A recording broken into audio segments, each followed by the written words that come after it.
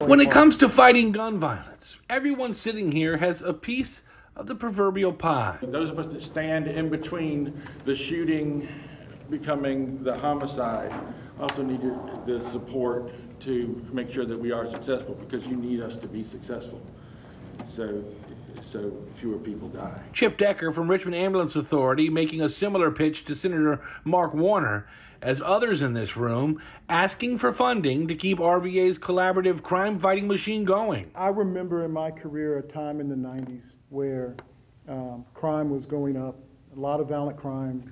The cause of it was a lot of drugs. But from the federal government, we had a lot of access to grants, programs that pushed and promoted community policing, community involvement, things that would pay for bicycle for cops to get out into the community.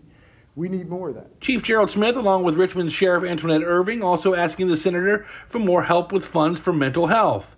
All ideas to combat the giant elephant in the room, gun violence. As we've heard so many times in the past, the federal dollars they are tied to a specific program. They're not very flexible. You're never going to get the level of flexibility of the money that's come in this year. Let's use that flexibility to put it to better use. If you have blood on your hands and you're witnessing every day, you're talking to the moms every day, you're a perfect voice to never stop saying, hey, can we get together to stop this? And this is what we have done in this collaborative model. A model that includes paying teens for their ideas. Offering them recreation opportunities, things that are culturally relevant and age appropriate, so that they're having fun things to do during the highest risk hours of the day, which is at the end of the school day to 10 o'clock at night.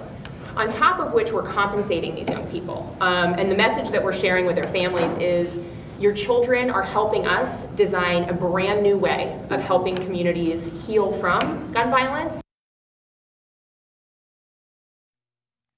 And paying teens to participate in some of the city's recreational activities certainly raised a few eyebrows in that room, but city leaders say it's better to do that than the teen being on the street hustling a buck in a far more dangerous way. Working for you tonight, John Burkett, CBS 6 News.